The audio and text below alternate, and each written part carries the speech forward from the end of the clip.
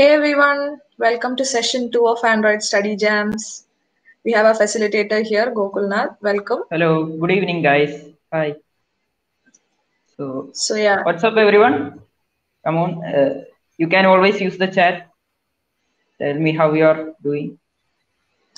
yes. Yes, Come on, guys, give us a shout. yeah. We would like to keep this an interactive session, so you can always put all your doubts or anything that you have to say in the comment section.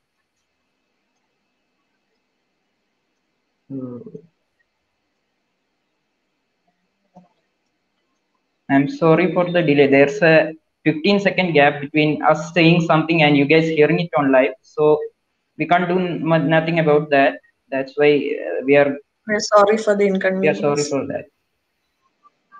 You may hear those pauses again and again when I ask you something or when you are responding and all. There will be a delay. So Please please put up with cooperate us. it with us. Yeah.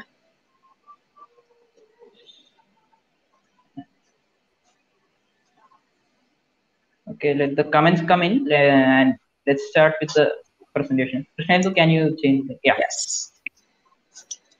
So, welcome to the session of Android Study Jams.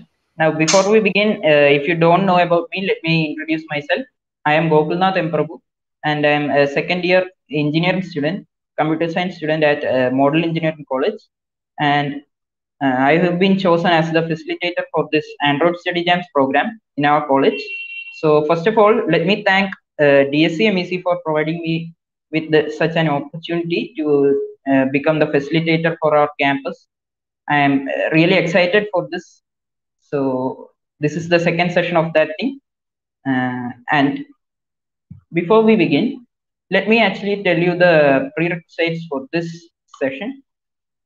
Now, first thing is you need prior programming experience, a little bit of it, not much. And if you had watched our first session, then you will be quite comfortable with today's session. What we are going to be doing today is more or less based on what we learned in the session 1. So that thing is covered. Then you should be familiar with an IDE. Now, IDE stands for Integrated Development Environment. You should be knowing that. So the IDE that we'll be using today is Android Study Jams. I'm sorry, Android Studio. It's a integrated development environment that is purely used for developing Android apps. And you will also need an Android device with a USB cable or an emulator. And that's up to you. It's according to your convenience. You can choose to use your own phone or you can use an emulator, right? So this is what we learned in the session 1. So if you had attended this, you will be familiar with what all things we were discussing that day. And we learned about right from the basics, right? Like we started from the Hello World program and we moved up through variables and data types, strings, control flow. Control flow, that means if else statements, when statements, and for loops, and all of those steps. Then we moved on to functions, how we declare functions, how to pass values into functions using default and named arguments. We discussed all of that things, and then we moved on to a few data structures like lists, arrays, and maps, and we learned various functionalities that Kotlin provides for using those data structures, like for each functions or how to access each element in an array, and all of those stuff we had gone through. And also we studied mutable lists and mutable maps and things like that. Then we last thing we discussed was a var arc. That's a keyword in Kotlin, and it's a special keyword, and we learned about that as well. So that was a recap of session 1. So I've got a question for you now. Why are you interested in building Android apps? Is it you can tell your own reasons in the comment section. Please do keep it active. Yeah. So tell me why you want to build Android apps. Is it because you want to learn something new, or is it because you want to develop what you have already know, and or is it because you have some project or some idea that you want to turn into an Android app, whatever the reason, please put it in the chat.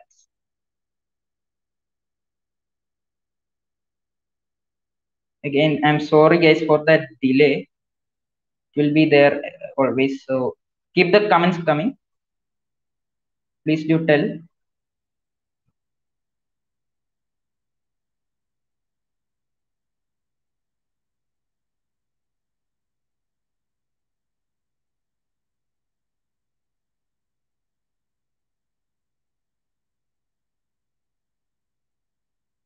Hello. No comments yet.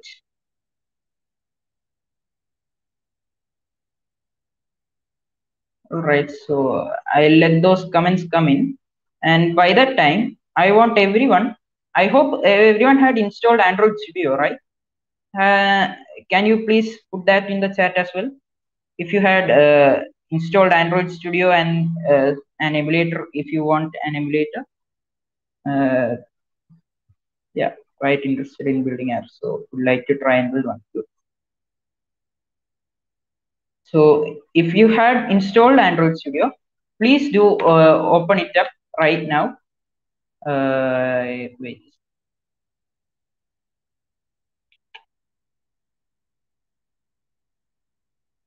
So if you had installed it, please do open it up right now. It can take some time, so that's why I'm asking you to open it up. And when you reach this screen, this welcome screen, please do tell it in the chat that you have opened it up, opened Android Studio. It can take some time on some systems, so please do open it right now. Okay, great. So while that loads up, let me present it again. Yeah. So I'm sure most of you are excited for building an app. So this is the app that we'll be building today. It's called Tip Time. So this is a very basic app, but on the looks of it, the functionality looks very basic. Like there's the only thing that you can do with this app is take a number, a cost of service text from the user, and then check one of these options and use this switch to check whether you want to round up your tip or not. And then there's this calculate button. And when you click this button, it will actually calculate the amount of tip to be given to the person. So this functionality of this app is not what I'm intending to tell you guys. I want you to understand the key concepts, like how do you build these layouts? Like there are a lot of UI elements in this app. There's this app bar, there's this text input field, there are these radio buttons, there are switches. So all kinds of stuff are here. And then there are these icons and all. So what I want you to learn through this session is that you need to understand how we can arrange these things in a layout, and then just a little bit of logic that will be applying using Kotlin in order to calculate the tip amount and for managing the stuff that's involved in between. Now I'm like this app, we won't be able to do this in one day most probably, so we'll probably take another session tomorrow and we'll be sending you the links for that as well. So if you are attending today's session, please definitely do attend tomorrow's session, and we'll be completing this app and we are starting it from scratch base, so that's why we need more time to complete the app. So yeah, so that's the app. Now let me actually tell you guys some key concepts. So we'll be using Android Studio, as I've told you earlier. It's an integrated development environment that is focused on developing Android apps. Yeah, so this is how Android Studio looks like if you are not familiar. And you can use an Android emulator if you want to, or use your phone. And that's not an issue. You can use either of them. If you're using an emulator, that may cause some slowdowns on your computer if your computer is not powerful enough. It requires a lot of RAM and a really good processor, and a graphics card would be nice. So it can be a resource heavy application, this Android emulator. So if you don't think if you think your computer may not be able to handle this, use your phone. That's the best choice. Right. So now a few key concepts like layouts. So what are layouts? Layout is actually a framework of UI elements. So everything that you see on a screen is actually arranged in a layout, right? So uh, when you uh, when you see something on your app, that's actually inside a layout, and there are a few constraints and stuff that position it in a specific position in the layout. So layout is what gets rendered on the screen, and inside the layouts you can have what are called views. Views are actually the items, that individual components that you see on your screen in the individual UI components. Like there are text views, image views, and button views.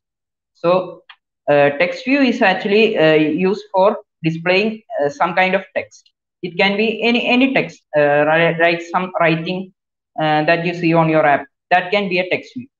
And an image view. Image view is used for displaying images, and buttons for displaying buttons. So I think that's pretty obvious from these figures, right?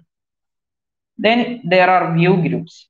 Now view groups are like a group of views make a view group.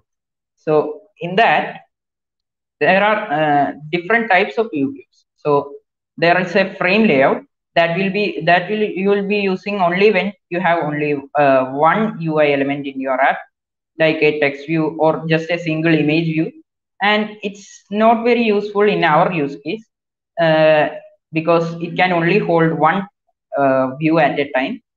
Then there are linear layouts. Linear layouts are much more flexible compared to frame layout. In a linear layout, you can have any number of views, but they have to be arranged either vertically or horizontally. Always, you cannot mix and match horizontal and vertical arrangements. Only vertical or only horizontal, that way. So when your app has only something that scrolls through and nothing scrolls through in one direction and nothing on the other direction, then you can use a linear layout. But that is also not possible in our case. So we are going to be using a constraint layout. So what a constraint layout means, you can have different views in different positions, and these are arranged using what are called constraints. So constraints are basically like relationships between these different elements in the app. What they will do is they will position each element relative to another, and every element should have some relation with another element or with the borders of the screen in both horizontal and vertical directions in order to have a perfect position in the layout. So that's what we'll be using today. Fine. So how do you actually make these layouts? Like you cannot just put together a bunch of views using like from your imagination and put it. You gotta code it. So we'll be using XML. XML is a markup language, and XML stands for Extensible Markup Language. We'll be using this, and this is kind of a syntax for XML. You'll be having these tags like the text view tag, and each tag will have attributes. Here they have mentioned Android text attribute. There's a layout width attribute, layout height attribute. So lot of different attributes can be given. This XML looks kind of like HTML. If you know HTML, you might have seen such a thing like this uh, and tags and stuff. So we'll be using XML, right? So have you guys opened up Android Studio? Can we have that in the chat? Can you please respond? Now we'll be moving on to creating the app. So that's why I want to ask every one of you if you have opened up Android Studio and it's ready for making an app, please do tell me in the chat.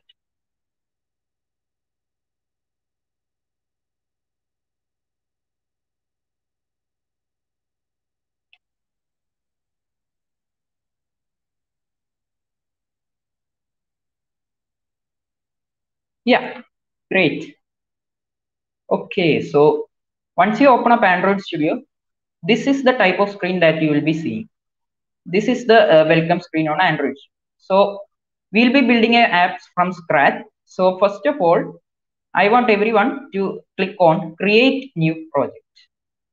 Right. So on clicking create new project, you will get this selected project template window, and there are a lot of templates that you can use, and there are different devices that you can use.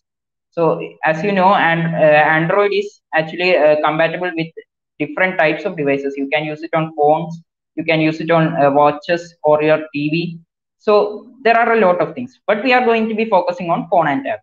So among these, there are a lot of different types of activities, and each activity has its own relevance. But we are going to be starting with an empty activity. So click on empty activity and click next. Now you will be asking you. They will be asking you to configure your project. So first, they will be asking your app's name. So for that, I am giving tip time. TIP. So tip time, and the package name will become com.example.tiptime. That's how it's usually done by Android Studio. It takes the app name and puts it together with this com.example. And you can change the save location to your desired location. I'm not changing it. I want to keep it here. And make sure you're selecting the language as Kotlin. Don't select Java, select Kotlin. And there is this minimum SDK option. So this actually, what this actually does is that uh, I'm selecting it as Android 4.4 KitKat API level 90. So what that means is that this app will not work on versions of Android that are older than Android 4.4. Right. So you can choose other versions as well, but I'm sticking to API level 19 because it's showing me that approximately 98% of devices will run this app. So we can keep it at Android level 19 and click finish. Once you click on finish, it will take a little bit of time for this. It will prepare the workspaces and do a little bit of background tasks, and you have to wait for it to complete. It can take some time. Please bear with us.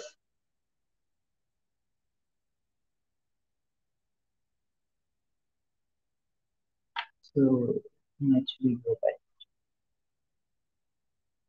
Yeah. So let it load in the background while I finish these slides. So I'm going to tell you the basic structure of an Android app. The very basic structure. So every Android app will have some sort of an activity, at least one activity. It can have any number of activities, but at least one is required for an app. So activity is something that the app does.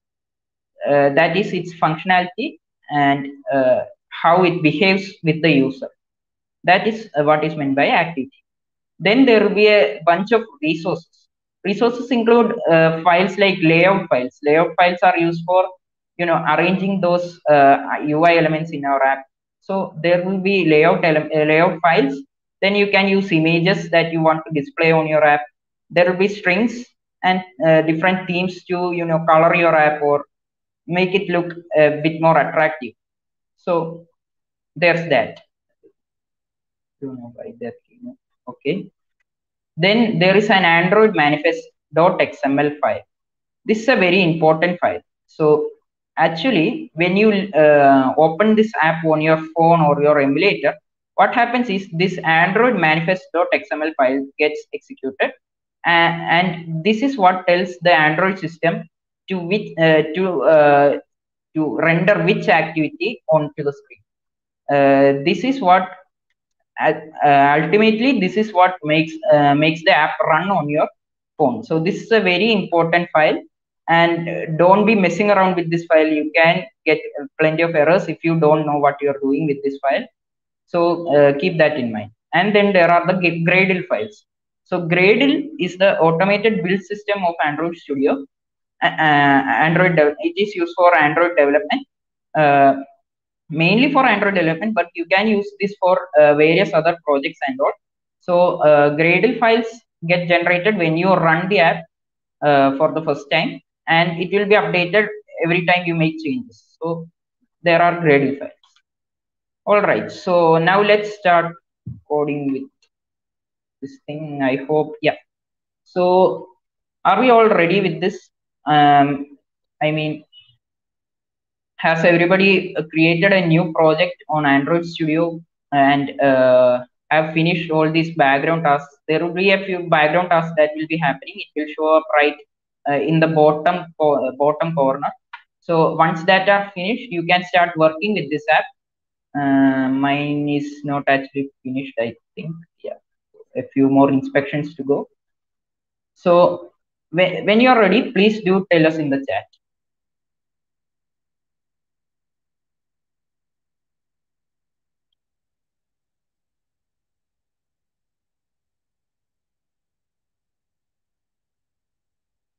Once the inspections and all are finished, you will see a tick mark on this top right corner of your editor. So make sure you see this.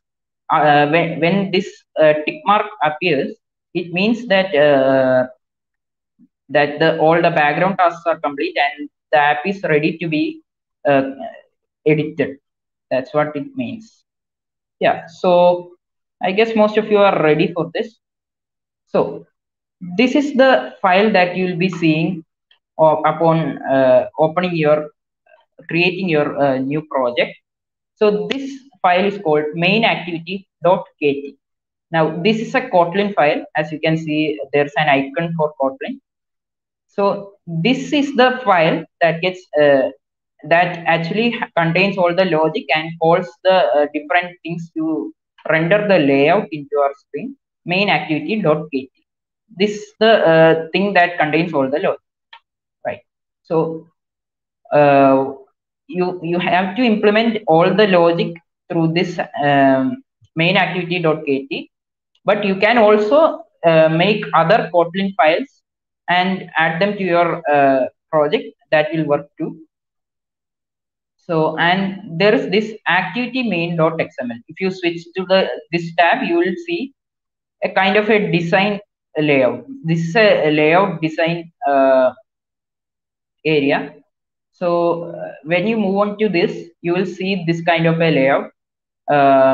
This is actually, let me just switch here on the top right corner. You can see there's a design tab, there's a split tab, and there's a code tab. Right. So let me just move on to this code tab. Excuse me. So if you see, we have this activity main.xml file, and in the code tab, we'll have a constraint layout. This is the default layout that every Android app will have upon creation. So, and it has one UI element, that is this text view. So as I've already told you, a text view is used for displaying a text. Here the text attribute is given as hello world. So that is why in the design tab, we see the text hello world. Let me just zoom in here. So hello world, we'll see that text.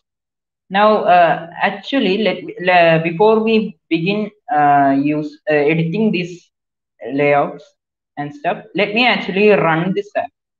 I have connected my phone onto the computer, so I am not using an emulator. I am using my own phone. So let's just run this app. You can run this using this play button at the top app bar. And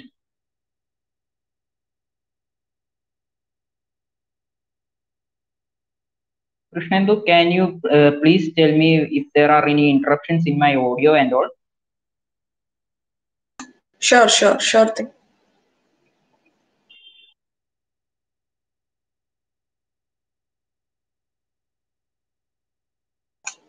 Gokulnath, if you are speaking now, we are unable to hear you. I'm not. Okay. Can you hear me now? Yeah. Yes. You're audible. Yeah. So I've just built this app, and I'm running it on my phone. it should be coming up right now. So for running this app on your phone, oh, I'm sorry, it got disconnected somehow.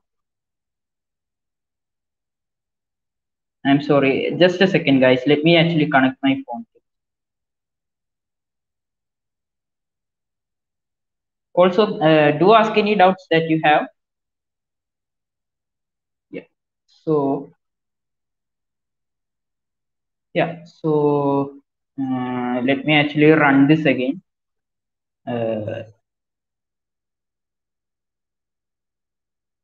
Yeah. So, when you actually run this, you will see this. I'm sorry for this window here. That's there for purely technical reasons. So this is what you will see. There is this app bar that says tip time, which is the name of our app. And then there is this hello world text. This is all that you will see. And this is somewhat similar to what we saw in this layout, right? So let me actually close this. So I hope it is the same for everyone. Do we have any questions? Not yet, none. Okay, so let me actually move on with the thing. So first of all, let's just see what our tip time app looks like actually. So let me actually present this. Yeah, so this is our app. I've just broken down this into a lot of portions in the app. So bear with me here. So uh, every app will have this status bar, right? It's default on your phone. On every Android phone, there will be a status bar. So that's the first item. Then there is this app bar, which we saw a little while ago, and it shows the name of your app. Then there are a lot of these UI elements. So you can see a few icons here, right? So we won't be focusing on that now. Those are actually used for giving a little more flair to the app. We won't be doing those things now. But we'll be actually today we'll be building these UI elements, this text input layout, and there is this service question that asks how was the service, and then there are these three radio buttons and a round tip switch, a calculate button, and the final result amount. So one thing that I want to tell you guys is that we'll be using what is called as material theme scheme that is actually developed by Google. So it is actually a fun to use experience for the user. Since we are using material UI, material design themes, we can get these kind of nice looking text input layouts or these buttons that have a really good animation that are built into it. So we'll be using material layout. So material theme. So first of all, let me actually move on to this thing. Before we can use material themes in our app, we need to declare what is known as a dependency. So what is a dependency? Dependency actually means it is a set of stuff, set of libraries or set of things that you will be using throughout your project, and you need to tell the Android system that you will be using these kind of things in your app. So for that, first of all, if you click on this project pane right here on the left side, on the left side of your Android Studio screen, you will get this kind of app. Directory hierarchy, and there are a lot of files and lot of folders inside. So what I want you to do is open up this Gradle scripts folder. So Gradle scripts, it contains things that the build system is using. So we have to tell our app to use material design themes from here. So first of all, I need you to open Gradle scripts folder, and when you get this drop down menu, select the second build.gradle file. it will have the icon of an elephant, and there is this build.gradle module tip time app. You just double click that, and you will get this file, Gradle file. So inside here, there are a lot of things that are necessary for this app to run, and we won't be going through everything. We just need to check just a few things. So we need what we need is we need to apply material themes. So for that we need to import material libraries, and the good thing is from Android Studio 4.1 and above, it is already included in every app that you create. So there won't be any issues if you're using the newest version of Android Studio. But if by any chance you're using an old version, please make sure that you have in this file, open this file and go into the dependencies section, right? So it will be at the bottom, and in the dependencies section you need to there will be a lot of these implementation statements, and out of that make sure you have an implementation that is implementation com.google.android.material colon material colon 1.2.1. So this is the latest version of material theme. Make sure you have this implementation statement in your Gradle file inside the dependencies section. So has everybody kept up with me? Are there any doubts with what we have done so far, what you have looked for so far? Please do tell in the chat so that we can move on to actually making the app. We haven't done anything yet.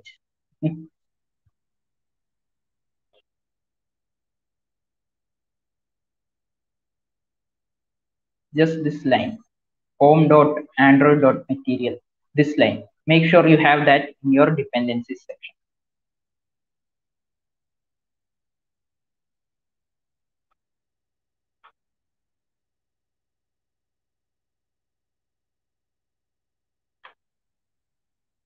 All right, so I think I'll move on. If you have any doubts, please do put it in the chats. I'll be looking at them from time to time.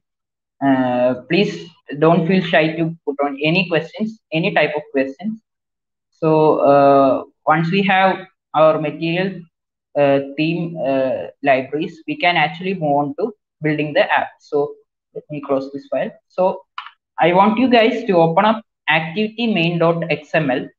So this is where we'll be designing the app. So it's 1.1.0. Okay, so what you need to do is go into this Gradle file. I hope you can see my screen. Go into this Gradle file and go into this last section that says dependencies. In the dependencies section, you will be seeing this material thing, right? So you have to change it to 1.2.1. Android Studio will probably show you a suggestion on the scroll bar that says that it's out of date and there's a newer version. So you have to change it to 1.2.1. And once you do that, actually you will have to rebuild your app. So for that, there will be a pop-up here that says you want to sync your Gradle changes. So click on that sync now, and it will rebuild your app and everything will be fine. I hope that will solve your problem. Please do tell me. Okay, so next question. What's that? What app are you guys using to screen here? Okay, so we are using Wormhole app. This app called Wormhole. It's available on Windows and Android, so you can actually pair your phone using wired connection or wireless connection, and you can mirror your screen onto the mirror your phone onto the screen. So that's what we are using. It's called Wormhole. Okay, so I guess Joshua Joyce doubt was cleared, was it? If so, we'll move on.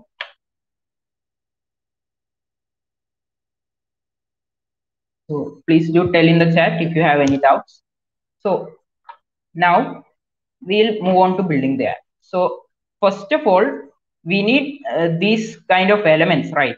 Before we can implement the logic, we need somewhere to build these type of elements. We need to first define where these elements should stand in our app.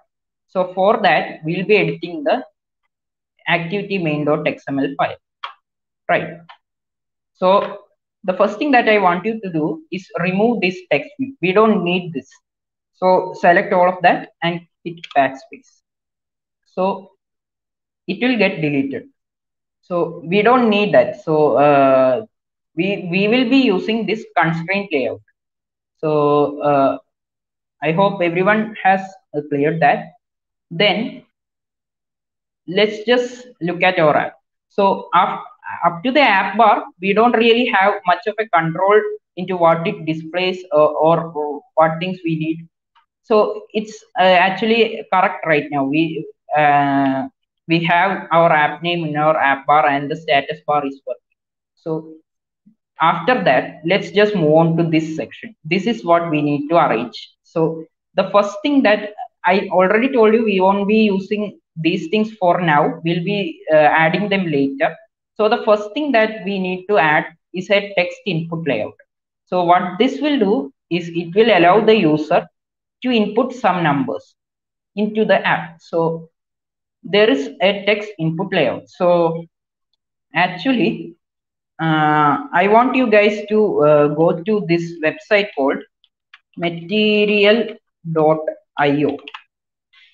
Krishnendu, can we have that label on the screen? Yeah, so material.io. So this is a pretty cool website.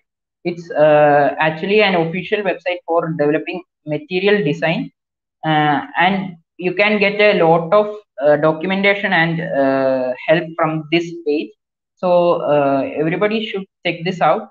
And in this, you once you scroll down, you will see this components section, and when you click on that, you'll get this lot of components, UI components, that you can use in your material design in your app.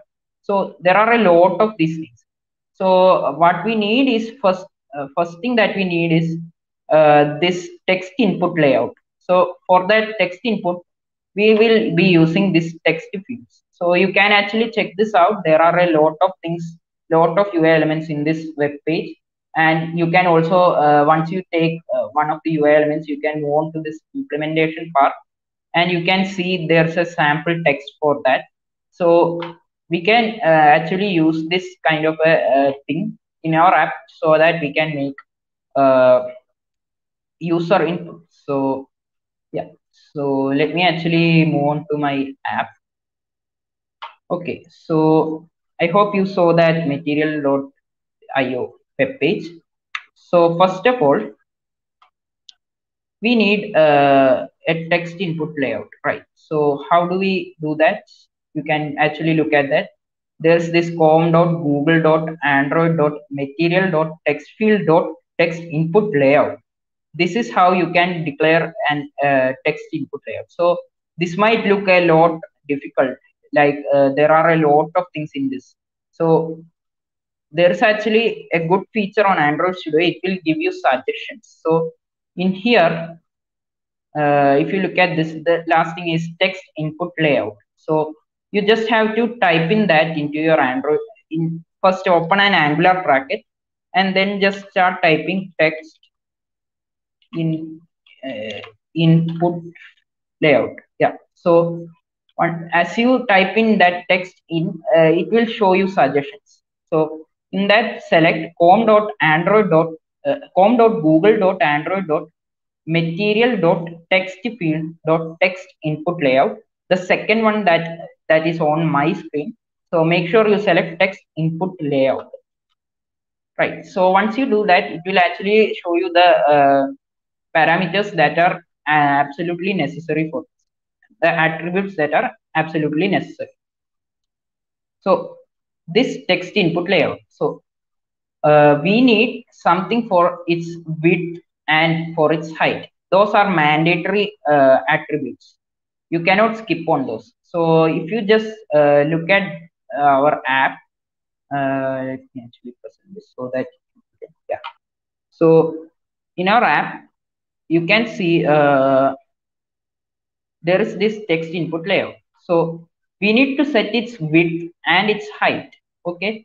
So for the height, you can actually use what is known as wrap content. So if you just go into this Android layout height and just type in wrap content.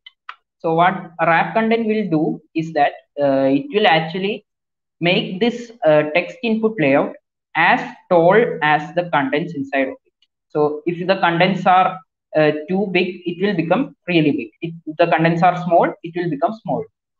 And for the width actually there's this you cannot actually know what width this is purely by trial and error that you get this kind of a beautiful shape. So I am going to set a nominal value of 160 dp. So dp is actually the unit that you are using in order to uh, um, sorry, dp is the unit that is known as density independent pixels. So what this will do is that once you declare something in form of dp, no matter what screen you are using, it will get scaled to according to the size of the screen. So when you are using this on a small phone, it will look smaller than what it would look in a larger phone. So it will get scaled according to the size of the phone. So this is 160 that I am putting 160. So we have two attributes in that. Then, so are we clear with what we have done so far? So now, please do ask any questions if you have any. So now, so let me just tell you one thing. So every UI element must have an ID, so a unique ID, so that we can reference it in our logical this Kotlin file, so that we can use it in our Kotlin file. We need, and also in somewhere else in our layout file, we need something to call those UI elements. So for that, we'll be using an attribute known as id. So android, you just have to type android id. So this is a parameter that allows you to create new ids. So once you do that, android id, then you will be shown these two suggestions, and select the first one, @ id /. So what this will do is it will create a new ID, and you need to give a name for that ID. So I'm going to name it as cost of service, cost underscore of underscore service. Right. So please note that you should not use any blank spaces in between these words. It should always be a single word, and you can separate them using underscores. So I use the name cost of service. So that's done. So now we need some constraint for this UI element, this text input layout. As I've already told you, everything in a constraint layout should have some constraint so that it can be placed perfectly inside a screen. So for that, there are actually a lot of different types of constraints. Let me actually show you this. If you type constraint, and there are a lot of different types of constraints in this. So what we need is, where do we want to place this text box? So forget about this icon. So this should actually be placed at the very left edge of the screen, right at the starting of the screen. And the top of this text input layout should be matching with the top of this app bar, right? So for that, you need a constraint known as start to start off. The second one in the in this drop down menu. So start to start off, select that constraint, layout constraint start to start off.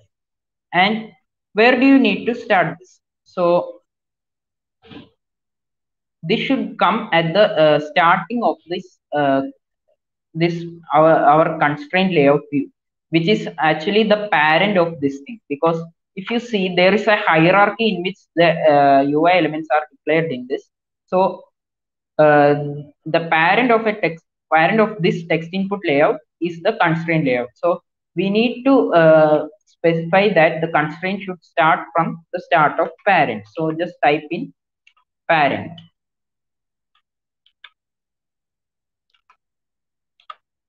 Right. So that's the start done. Now we have a horizontal constraint on our text input layout. Now we need a vertical constraint. For that, we need to specify that vertical constraint as top of this input layout should be matching with the top of this app bar. So for that, we can actually make this top to be constrained to the top of the parent. So for that, you can actually type in constraint top to bottom, top to top of, right, top to top of, and select that. And then you need to select parent. So what this will do is that it will actually place our text input layout at the start of the parent and at the top of the screen. So it will be in the top left hand corner of the screen. Right. So now, if you had seen that material.io page, once you declare this text input layout, in order to input the actual text, you need text input edit text. So that's what we are going to add next. So for that, you need to close this tag, and in between this text input layout, add a new tag with text input edit text. Select the second one that shows from here, and you will be getting this com.android.material.textfield.text input edit text. So in that, we need to specify the width and the height of that. So okay, so the width. So first thing is, we need, how wide do we need this text input field? So if you actually notice, the text input is actually, it can be as wide as this text input layout. If it goes outside this text input layout, then it will look really bad, and it's not what we want in our app. So we need it to be as wide as this text input layout, this border of this text input layout. So for that, you need to set the layout width as match parent. So what it will do is, it will be as wide as its parent. Now the parent is the immediate UI element that's above this. So inside, we actually declared this text input edit text inside the text input layout. So text input layout becomes the parent of text input edit text. So we are setting it to match parent. And the height should be, it should be as tall as the this number, right? So we don't need it to be really big, like up to here or here. We just need it to fit these numbers. So for that, we are going to make this wrap content. So wrap content will make sure that it will be as tall as how as tall as the contents inside. Okay, so now we need an ID for this thing as well. So let me just actually put an ID. So you just type in ID, select Android colon ID, and at the rate plus ID slash, and I'm going to call this post of service service edit text. You can call it whatever you want, no problem, but you have to use the same name everywhere, so that everywhere that you want to access this text input edit text, so that there is no mismatch in the ID. And also ID should be unique. There should be any other ID that with the same name, and there should not be any white spaces between the ID. So okay, so I hope everyone is clear up to here. So now, actually, if you look at this app, what do we actually need here? It's a cost of service. It's actually a cost. It will be always be a number, right? So it will be, it can be an integer or a decimal number, right? So for that, we need to specify the uh, type of content that we can enter through this edit text UI element. So for that, you can actually write input type. So if when you type input, you will see this suggestion, Android input type. So select that, hit enter, and there are a lot of different types of inputs that you can do. You can do text, you can do text with no suggestion, you can do phone numbers, you can do number, passwords, you can do date and time. So there are a lot of things. You need to select number decimal. So what this will allow us to do is that we can input any kind of a decimal number.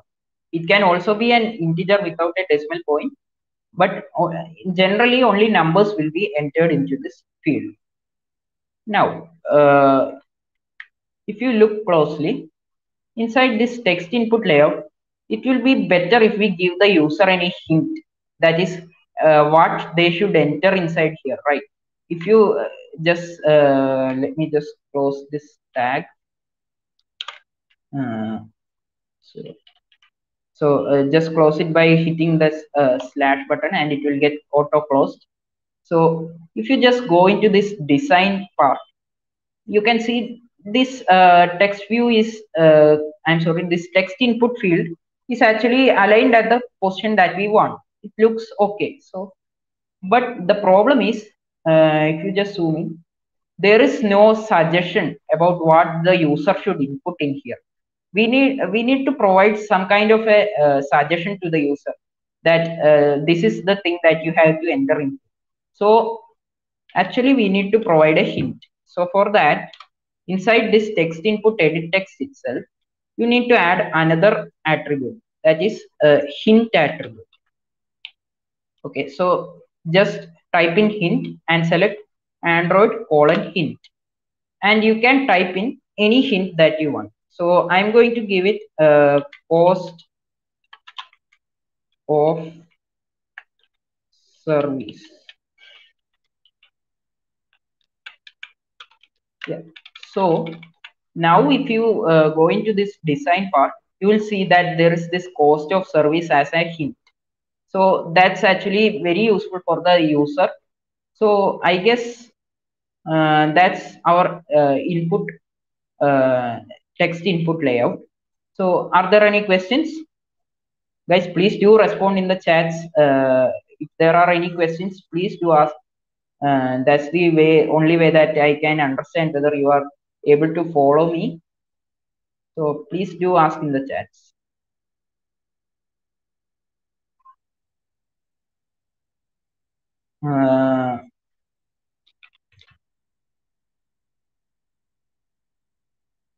I'll wait for you guys for a second. After that, we'll be moving on to the next thing.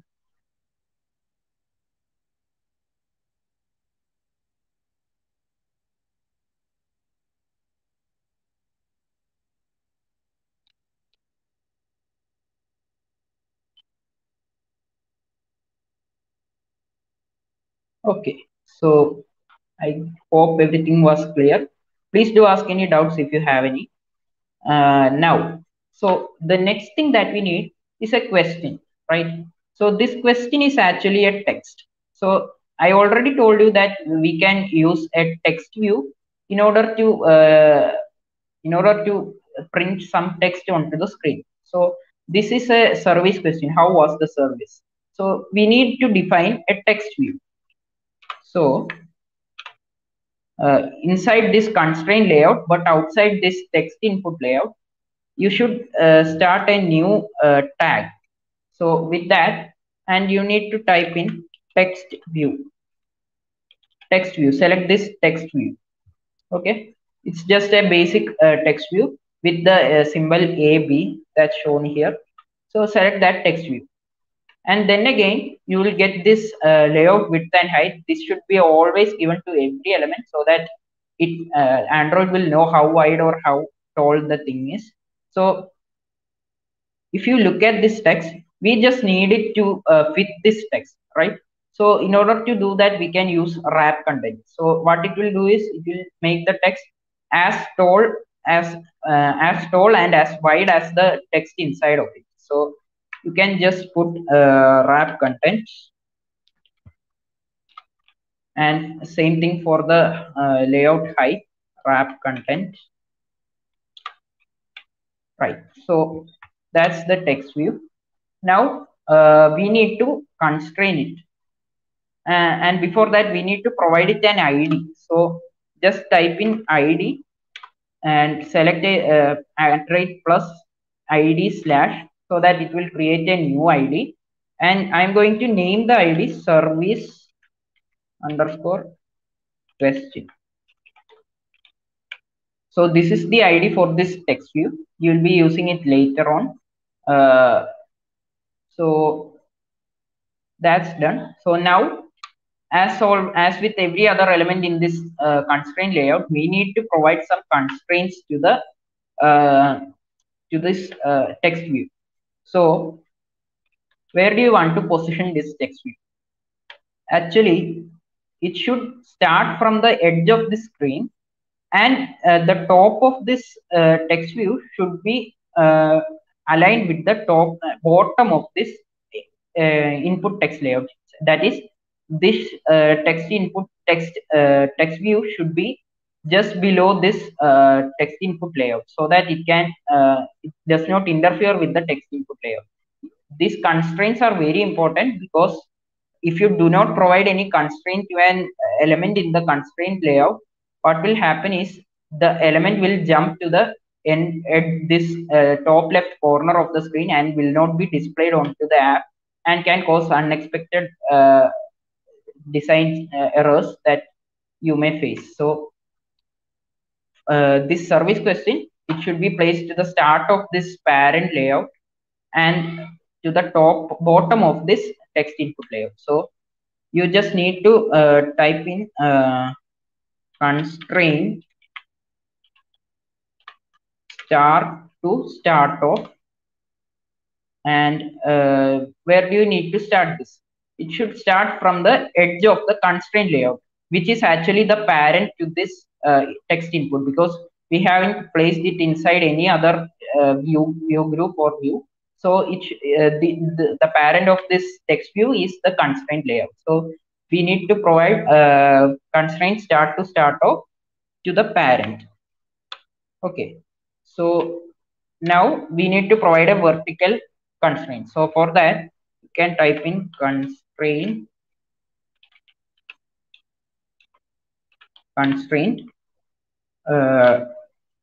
top to bottom of. So we are placing this text view below this text input layout, right? So we need to constrain the top of this text view to the bottom of the text input layout. So top to bottom of, select this one, top to bottom of, select that, and you need to where do you need to place it? Below this text input layer. So the way to reference this text input layout in here is using its ID, and its ID is @ID cost of service. So you need to select @ID cost of service from this drop down. So now it will get constrained to the start to the parent and top to the bottom of this text input layer. Now we need to specify what text that we need to put inside this text view. So for that you need the text attribute Android :text, and you can type in the text. So the text that we need is how was the service. That's the text. So I just type in how was the service and a question mark. So and you can close it using a slash and it will automatically close. So that's the text view done. I hope everything was clear. So how far have we reached? We have created this text input layout and this service question. So the next thing that we need are these radio buttons. So radio buttons are actually used for choosing one option among a group of options. So actually these radio buttons are made using what is known as a radio group, and within that radio group you can add any number of radio buttons as its sub elements. So just create a new tag that is radio group. Select this radio group and you will again be asked about this attributes, that is layout width and layout height. So if you see it should be actually we need this much of space for providing the these radio buttons, right? It should only contain the space that it actually needs to write this text and this button. So we are going to keep it as wrap content. So select wrap content for both the width and the height.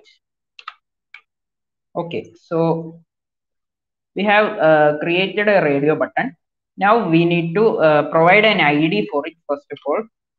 So I'm going to create a new ID for it, @ID plus, and I'm going to name it tip options. Tip options. That's the ID that I'm providing for this radio group, and we need to constrain it first. So for that, where do we need to place this radio button? So for that, let's just see. So this radio button should actually start from the edge of this left edge of the screen. So that is actually the parent, right? So just type in constraint start of parent. So what this will do is it will start this radio button from the edge of the screen. So start of parent, and we need a vertical constraint. So vertically, how do we need to constrain this? It should be below this text view. So actually the top of this radio button should be constrained to the bottom of this service question. I hope that makes sense. So you just type in constraint top to bottom of what bottom of what? So that is this text view. And what is the idea of that text view? Service question. So from this suggestions, select service question.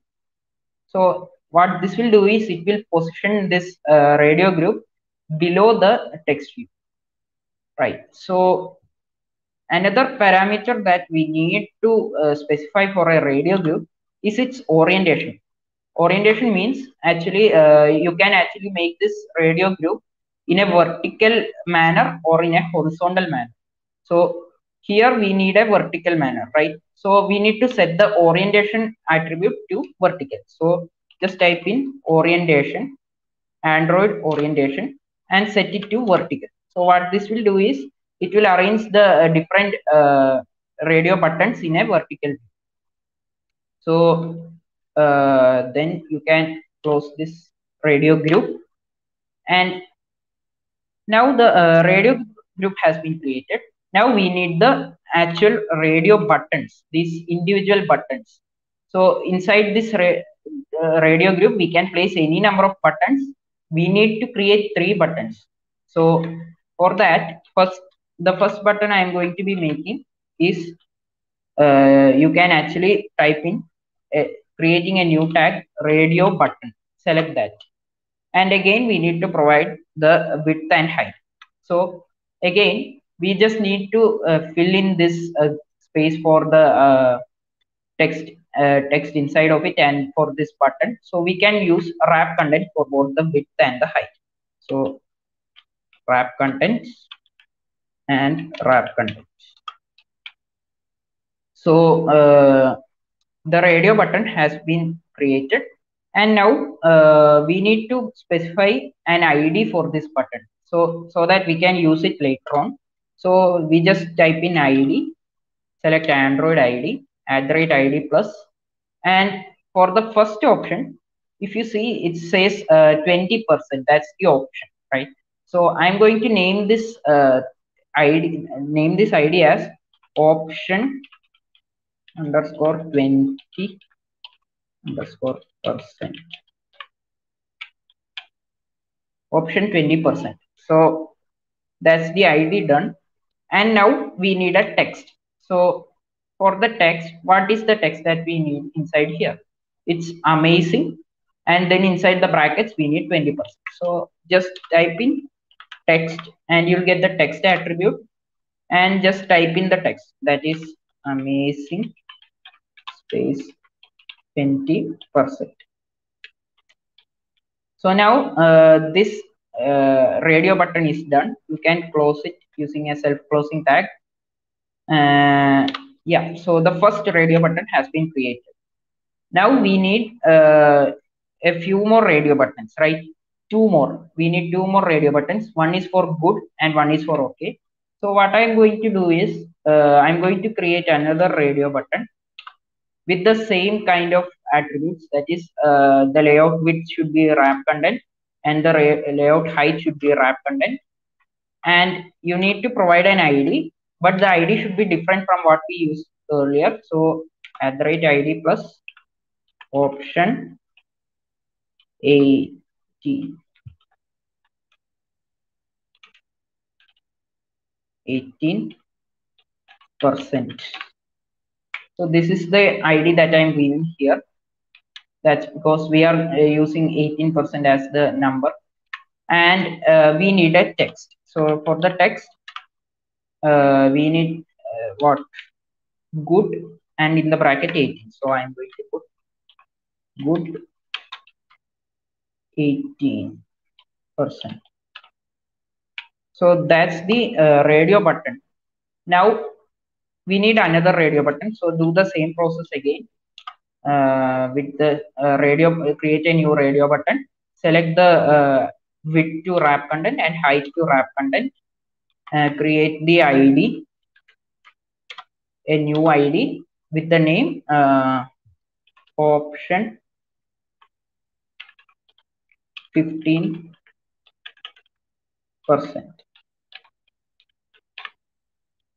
and then the text. So the text is okay 15%. So just type in text, select that attribute and just type in okay 15% and close. So that's the radio group done. Now if we just go into this design view, you will see that there is this cost of service input field, then there is this how was the service text, and then we have this radio group. I think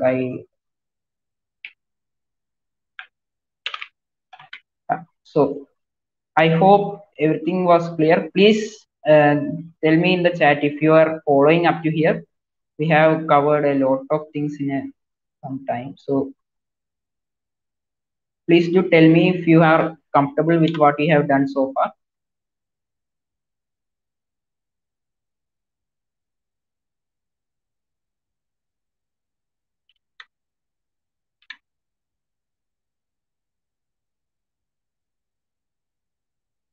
Right. So the next thing that we need is this switch.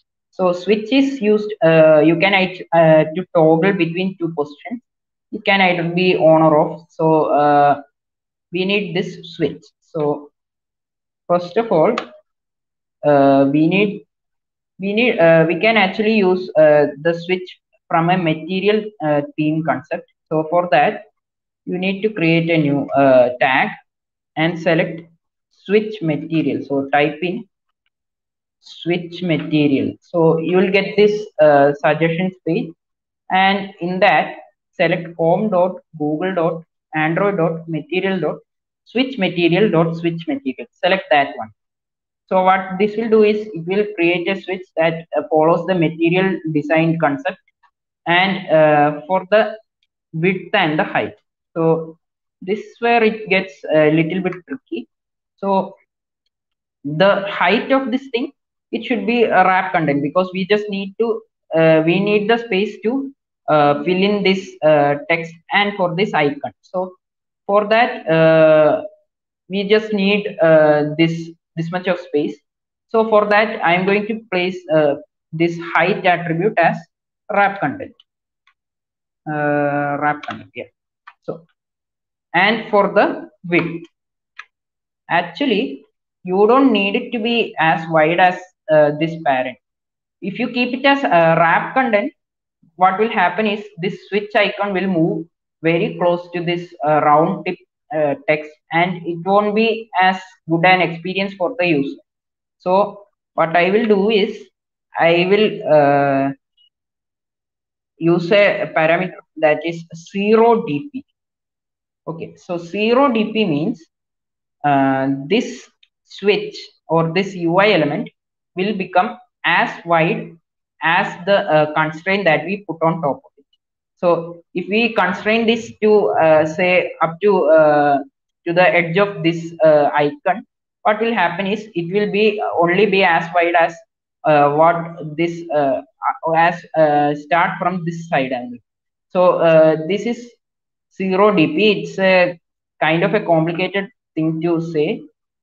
It will basically, it will, what it will do is it will make this switch as wide as the constraint that we put on it. So we need an id for our switch first of all. So just type in id and select a new id, and I'm going to name this a round up switch, round underscore up underscore switch. All right, so now that we have made our switch, we need to constrain it, right? So where do we need to constrain it? We actually need to start from the start of this edge, and we need to end it at the end of this edge. So actually you need two horizontal constraints for this. So just type in constraint start to start of, and just type in where do we want to place it, start to start of parent. So what this will do is it will start the switch from the left edge of the screen. Now where do we want to end it? Because we have already given the width as 0 dp, we need to set an ending point for this switch material. So for that we need to end this at the edge of this screen, right? So I'm going to add another parameter, constraint end to end of. So we need to end it at the end of the screen, so we need to end it at the end of the parent. So just type in parent. Yeah, so now it will be starting with from this edge and will end at this edge. And now we need to provide a vertical constraint to this as well, and that constraint is actually we need to place this below the radio group, right? So just type in constraint top to bottom of what? Top to bottom of the this radio group. So the name of the radio group was tip options, and I'm going to select that from this options menu at the id / tip options.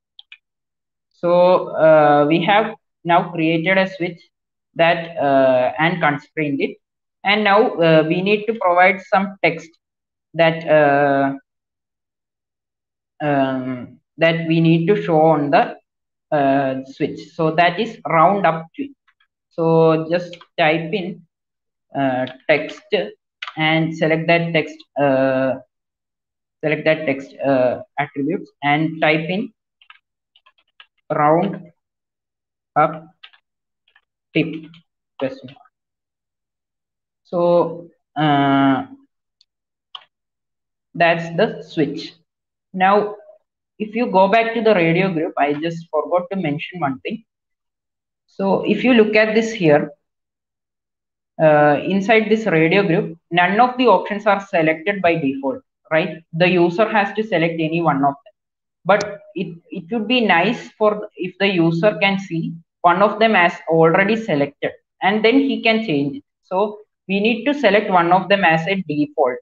So for that, go into the radio group, and inside that you add one more attribute, and that is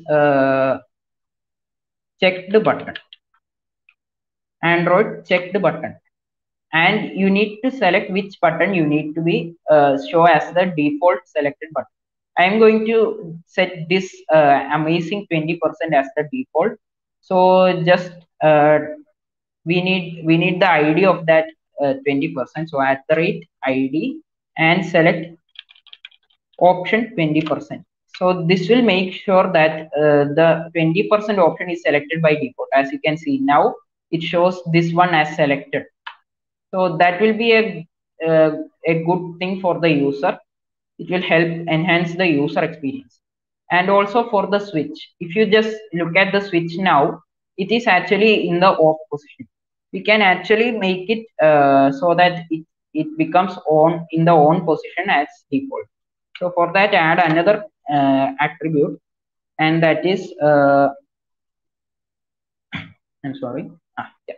So that is the checked attribute. So checked attribute has two values, false or true. And if you keep it as false, it will remain unchecked, or the switch will be in the off position. And if you keep it as checked, it will be in the true position. So you just place it as true. So that's the switch done. So I hope everything was clear so far. Can we have please get a response in the chat?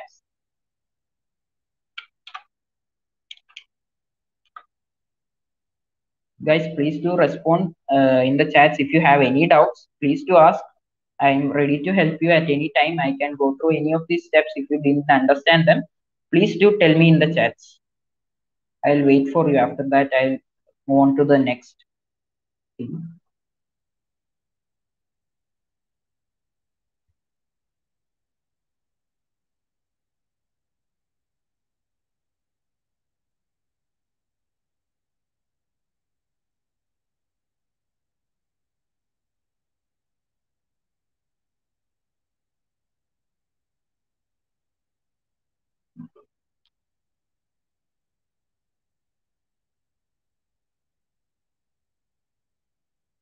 Yeah, so I think everybody are okay with what we have done so far. So so the next thing that we need, yeah, so there's a doubt, I think. Instead of tip option, if we give option 15, will it be the same?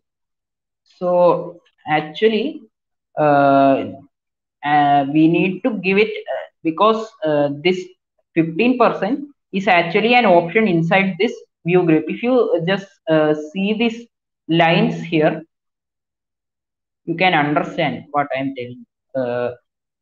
If you see this, like this 15% is actually inside this our radio group. That's actually just an option.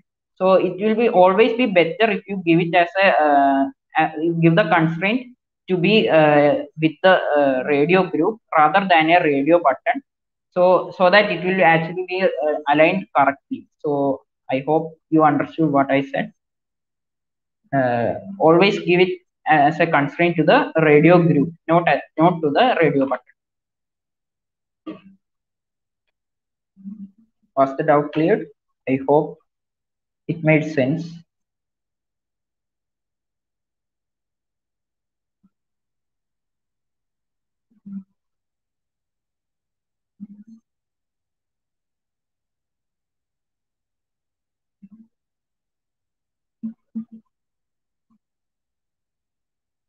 Okay, so let's just move on to the next thing that we need in our app. So the next thing is this button, right? So this is a calculate button. So we need to declare a new button. So again, start with the tag and select button, button, button, and we need a width and the height parameter. So when you look at the height, we actually just need it to be as tall as this text inside it, right? So we can give the height as wrap content. I'm going to give the height as wrap content. But the width, if you just look at the width, it is similar to what we did with our roundup tip switch, right? So, oh wait, there's another question, I think. On the design part, I am unable to view the design. Okay, so uh, just look, if you look at the top of your screen, you will see the various files that you have opened, and just below that you will get a bar, and there will be three things. There will be a code view, there will be a split view, and in the design. So you can click that design view to see the various views there. So I think that was your problem.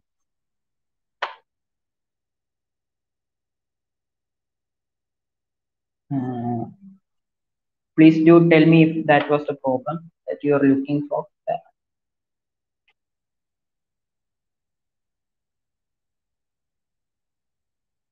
So if you look at this button, the width of this button is actually similar to what we did with the width of this switch. So for that, I'm going to be using the same thing again. So we'll be setting it to 0 dp as the width, and we need an ID for the button. ID, and I'm going to create a new ID with the name calculate button. Calculate underscore button. And I hope that doubt was clear. Was it? There will be a delay. That's why I started doing the next thing. Was that doubt clear? Please do tell me in the chat. If not, I'll look into it. Okay, so we have created a button now. Now we need to constrain it. So if you look at the constraint, we need to set the start of this thing to the leftmost edge of the screen and the end of this button to the rightmost edge of the screen. So it is similar to what we did with the roundup switch. So just type in constraint.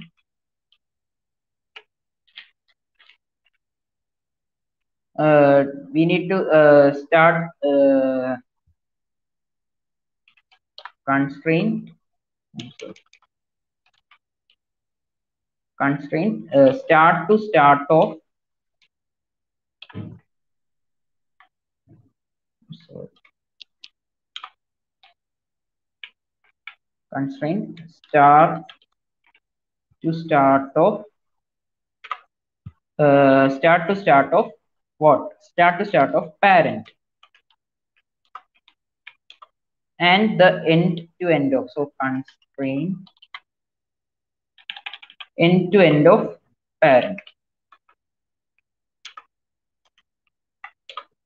So this is what we had done for the switch, and we are doing the same to this button as well. And we need to provide a vertical constraint, and the vertical constraint is that the button should be below this switch.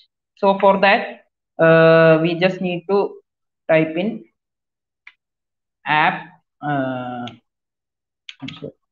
constraint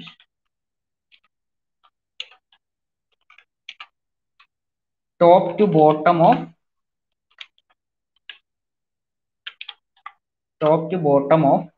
and the ID for the switch, that was round up switch. So select the round up switch. So now the button will be constrained. Now we need to provide a text inside the button, right? So the text inside the button is calculate. We just need to set the text parameter to calculate. So just type in text and type in calculate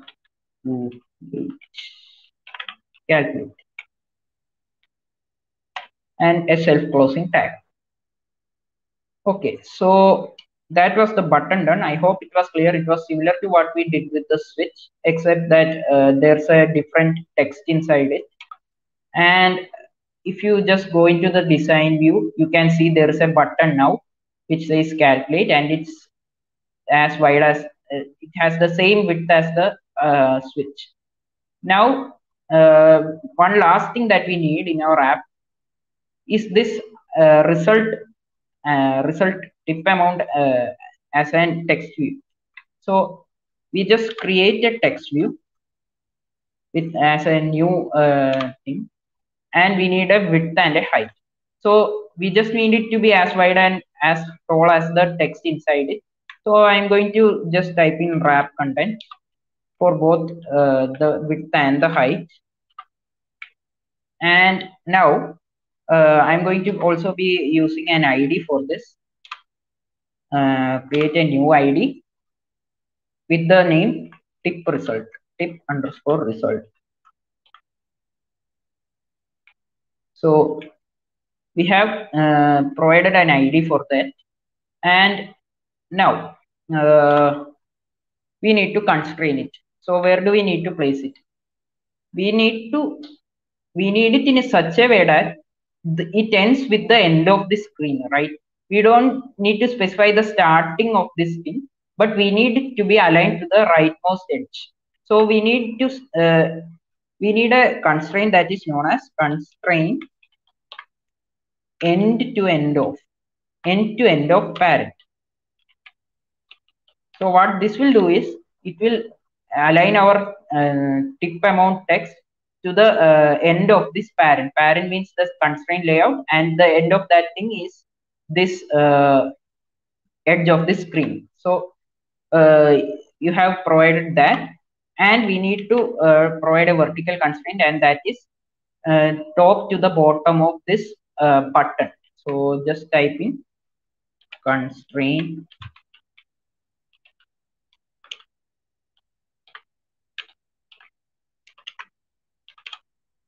top to bottom of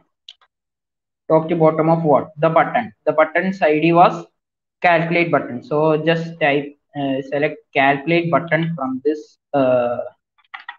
options. And now for the text, what is the text that we need to provide in? So actually you can't actually predict the text inside here. It is dynamic, right? According to the user input, the text will be changed. This value will be changed. So you cannot provide any text right now. It will be provided in, when you do the logic part in the Kotlin file. So but in the design view, we cannot see that any text inside here. So we don't actually know whether it was correctly placed or not. So what we will do is, there is actually a thing called tools text. So just type in tools text. So what this will do is, it will provide a text in the design view. This is a design tool that you developers use.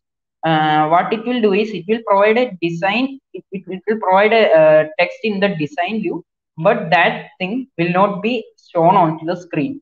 So tools text, and we can just type in tip amount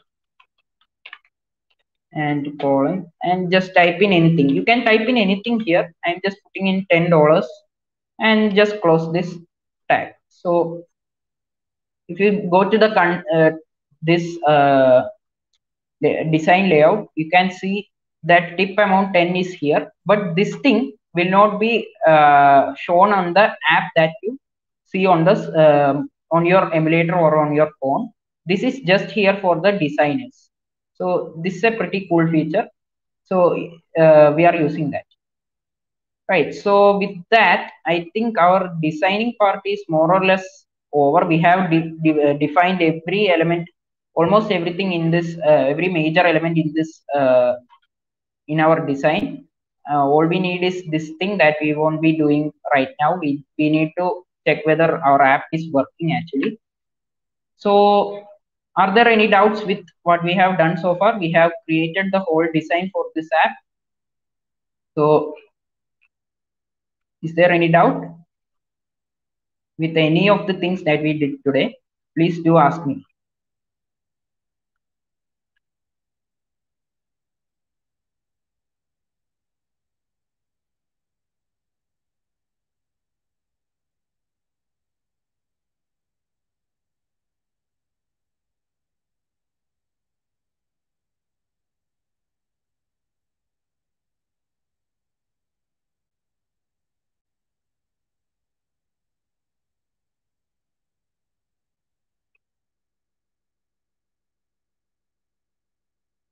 Guys, please do respond in the chat. Tell me if you have any doubts or are you okay with what we have done so far so that we can move on to the next thing.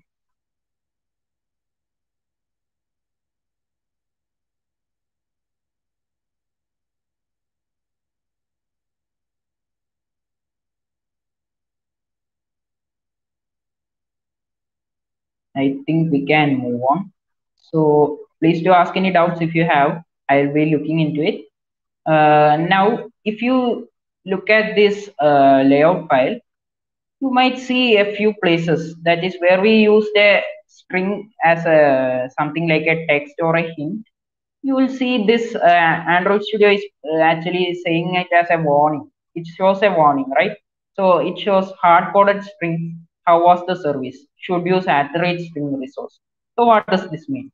This is actually a warning. So what you need to do is actually, when you develop this app and maybe someday someone will translate this app into another language, or you will use this app for something else.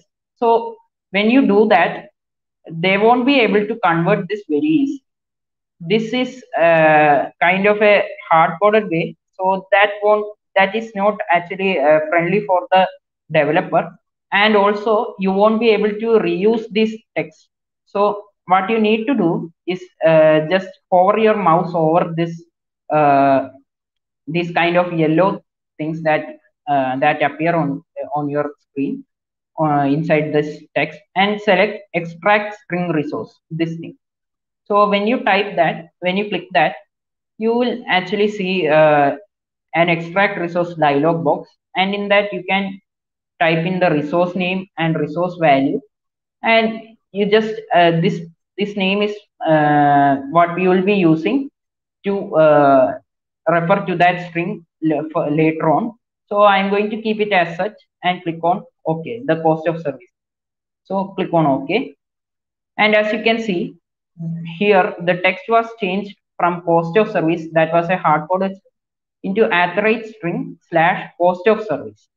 So what it has actually done is, if you open this project folder and go into this res folder, res folder, and select values, there is actually a XML file called strings.xml. Please, everybody should open that file now. Double and you will get this kind of a Gokul, your voice is breaking. Oh, I'm sorry. Just maybe the a last network bit. You can repeat it. Yeah. Now you're clear. Okay. So I hope this @ string thing was clear, right? Right, Krishnendu? Yes, it was clear. Yeah. So just click on this project view and select this res folder.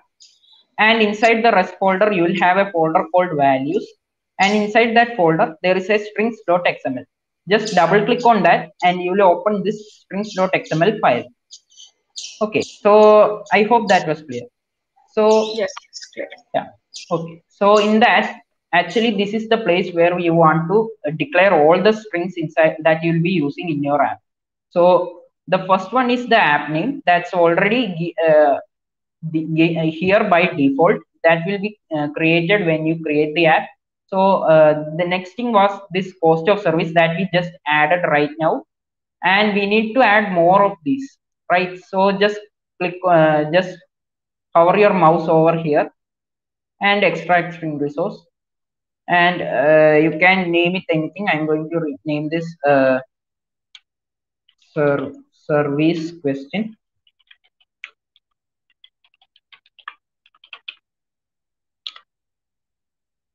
Okay, so like that you need to do it for every one of these, or you can actually edit it in the strings.xml. For example, next one, I think this one I will do it in the XML file. So open the string.xml file and just add a new tag called string and the name. So the name of this string, I'm going to keep it uh, uh, 20.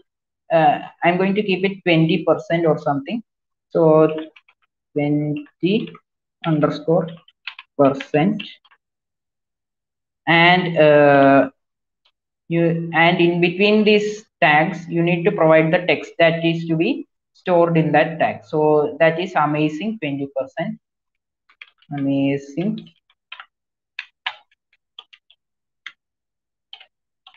20%. So now we need to apply this string in this layout file. For that, remove this string that we actually wrote and just type in @string, and you will get these kind of lot of these options, and select the option that we just created, that is 20%.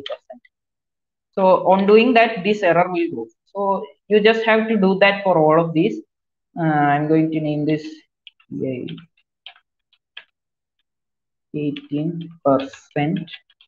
You can name it anything that you want, just don't put any space in between. Use underscores for separating the words. So I'm going to use this 18%, and this one as 15%.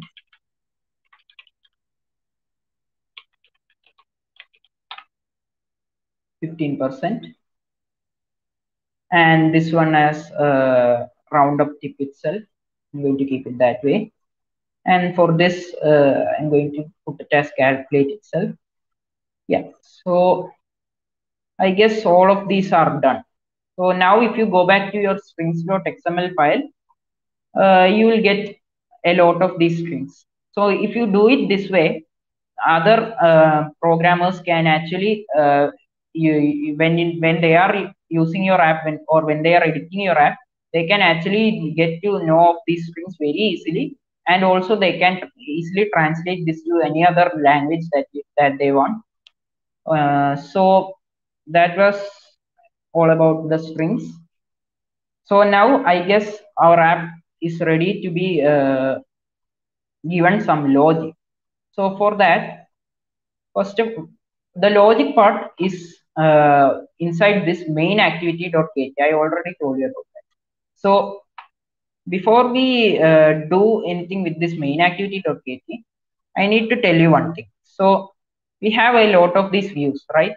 We need to use them in our logic. Like when the user clicks the button, we need something happening in the background so that we can create an result for the user. So like that, we need to interact with all of these UI elements. So for that, we need a way so that we can link these UI elements into our Kotlin file. And the easier and the better way to do that is actually using a concept called view binding, VIEW binding, view binding. So what that will do is that it will scan through all of these UI elements and actually create an object of that all of these views, and we'll be able to access each view using an dot operator and using the binding object. Right. So for that, we actually need to edit a little bit of in our build.gradle file. So if you don't have it open, please do open. Uh, excuse me, there's a question. My design view is empty. It is not showing any buttons or text. That must have gone wrong.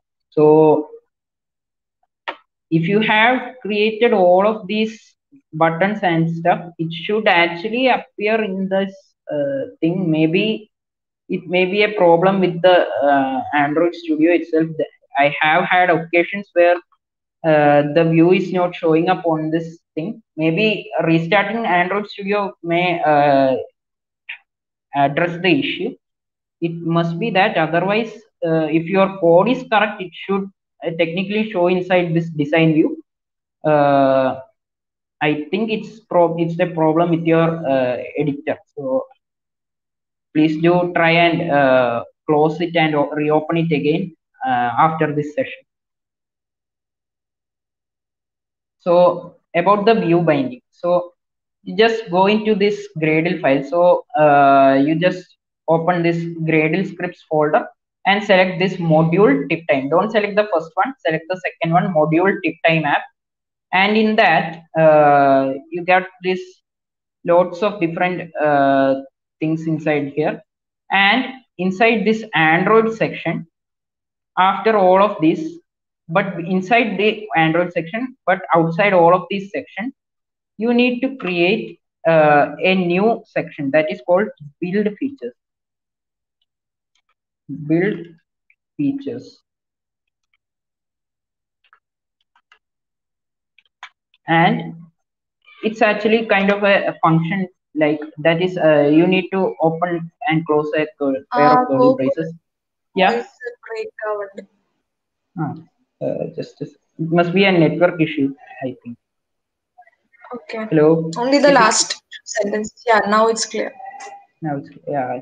I think it's a network issue. Yeah, Sorry. So it's okay. yeah.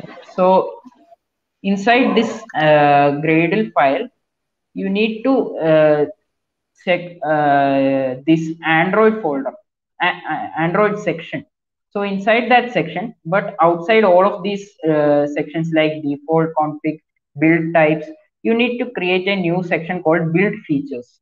And inside that, you need to declare a thing called view binding equals true.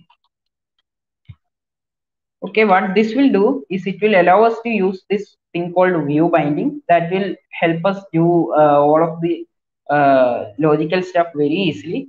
So once you do this much, you need to sync the Gradle file. So every time you edit the Gradle file, you need to rebuild your app. So for that, just click on sync now. That option should be showing up on the top of your file. So just click on sync now. And it will take a little bit of time before it completes this thing. It will download a few stuff and it will enable view binding. So it will take about a minute or so. Yeah, I think mine is finished. May vary with from system to system. So once you have done that, you can return to main activity.get. This is where we are going to implement the logic. So first of all, this is the class that we are primarily working on. That is main activity class. This is the class that gets executed first, and this onCreate function actually creates the various stuff that needs to be done for rendering the app onto the screen. So inside this main activity class, you need to create a binding object, right? A binding variable. So you can just type in var. Var is the keyword that we are using, that we will use for creating a variable, and I'm going to name my variable binding and a colon, and we need to specify its type. So this is something that you have to learn as a learn as you can you need to remember this thing. So actually we are specifying a binding for this activity main.xml file, right? So for that, we need to specify the type of this binding as activity main binding. So this is how it will actually happen. So once you do that, you will actually get var binding activity main binding. So now it's showing an error, right? So what is the error? So actually, oh wait, there's a question now. A problem occurred evaluating project app cannot get binding for extension Android type. So I think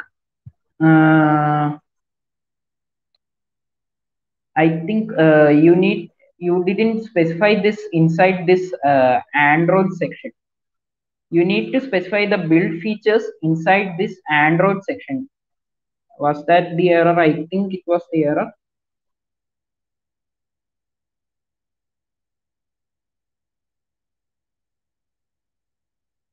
You need to specify this build features section inside the Android section, but outside any other subsections inside the Android section. Otherwise, it won't work. I think that was the error. Can you please check that?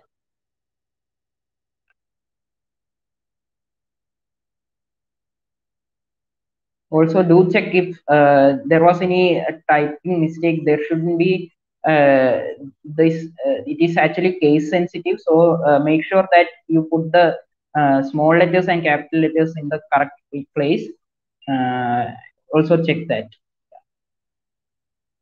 It may be because of that. Please do check and tell us in the chat.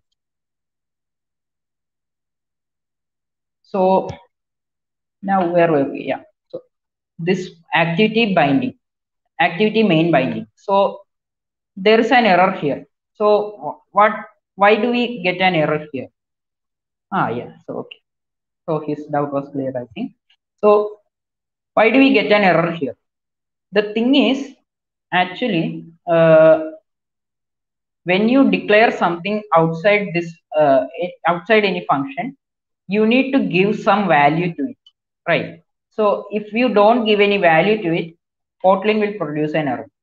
So but we cannot actually give any value here. It can only be given inside the function, but we need this to be outside so that we can use it in every function that we may declare inside this class. So we cannot create a binding object inside every function. That will be impractical and inefficient. So we are creating it outside the functions, but inside this class. But now we can only give its value inside the function. So what we need to do is we need to use a keyword in Kotlin that is known as late init.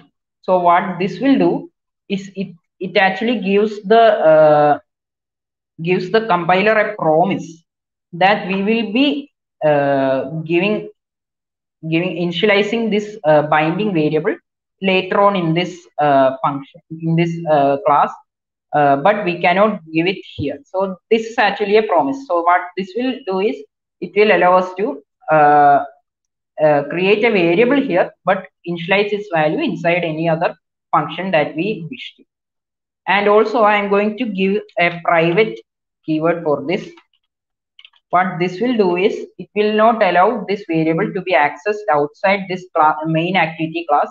I am using private just because we just need this binding variable inside this class only. We won't be creating any other class or anything, so we can keep it as private. It is always a good practice to use private.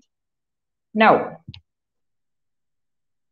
I hope everyone was with me so far. Now, inside this override on create function, we have this super dot on create saved instance state, and after that we can actually make a value for this bind. We can initialize the value for this binding. So for that, you can actually use binding equal to. We need to initialize, right? So we need to use an equal to symbol, and this is something that you also need to know by heart, and that is activity main dot binding dot inflate. You need to select this, right? You just need to type in activity main. It will show the suggestion and select inflate. So what this will do is it will actually this inflate means it will actually convert all of these UI elements that we declared in our XML file and convert it into an object. So that's why we are using inflate, and we need to uh, we need a parameter that we are passing into this inflate function, and that is layout inflator. This is a line that you need to know by heart, and we will be using this in a lot of apps. So you just need to write binding equals activity main binding dot inflate layout inflate. So now we need to set the content view. So this is what actually renders the contents of our layout into the screen. So for that, we need to set the content view. So here actually it is given, it will by default render the layout activity main. Now this R is actually a class that gets created upon runtime, and this R class contains all the various layouts and the various IDs. So you can just see that inside the R class there will be a layout class, and within that there will be an activity main layout file, and it will set the content view. That is, it will render this activity main file into a human understandable form. So we actually, since we created this binding object, we can use that binding object to set the content view. So just clear what this r.layout.activity mean, and type in binding dot root. So what this will do is it will set the content view according to what there is in the binding object. So the result may be the same, but this is if you are using binding, this is the way that you have to set the content view. And once you do that, so I think Krishnendu, are you there? Yes. Yeah. So I think the event was scheduled for up to 6 o'clock, right? 6 o'clock. Yes. Yeah. So I think we should be stopping soon, right? So if we go on to the next thing, it can take some time. So okay. Shall we wind up for today, and let's we'll wind up. continue next day? Yeah. Okay. So guys, I'm stopping here. So if you have any doubt, please do ask now, or you can go and run through this XML file today and ask me the doubts tomorrow. And please to tell us how the session was. Yeah, please to give your honest opinion, give us a feedback in the so chat that box. we can make it even better next time. And this is our Discord channel, the link to our Discord channel. Do join our community if you haven't already. Yeah. This video will be available on YouTube, so yes, you can actually watch it again if you didn't catch anything there. So please do watch it again if you have any doubts, and please do ask us anything now, any doubt that you have with what we have done so far. Please do ask us. Yeah. Thank you for attending. Yes, and if you haven't watched session 1, please do watch it. It's up on our channel.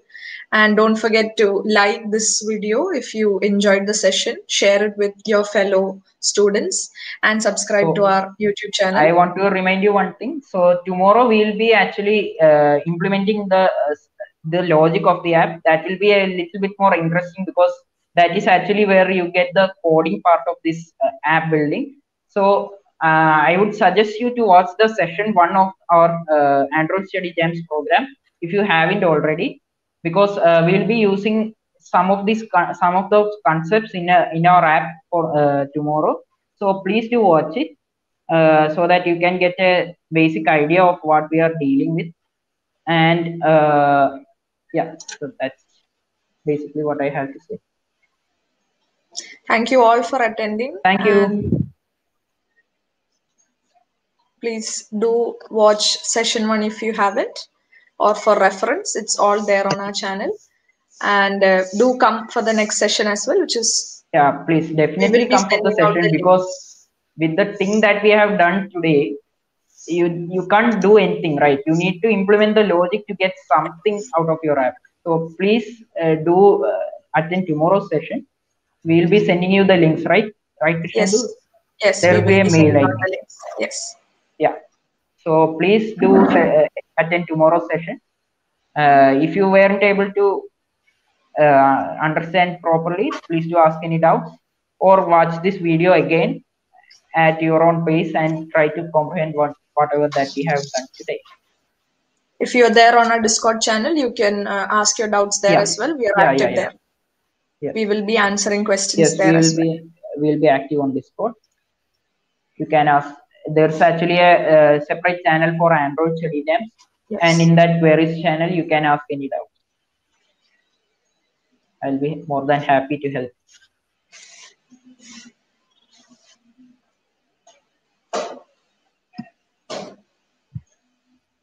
So shall we wind up, Gokul? Yeah, I don't I think think anybody we can. has Yeah, doubts. He has come up with anything. I think we can wind up. Yeah. Thank you, Gokul, for being our facilitator for the day. Thank you. Thank you. And Thank you, it DSC was a Officer, for wonderful providing session. me with such an opportunity.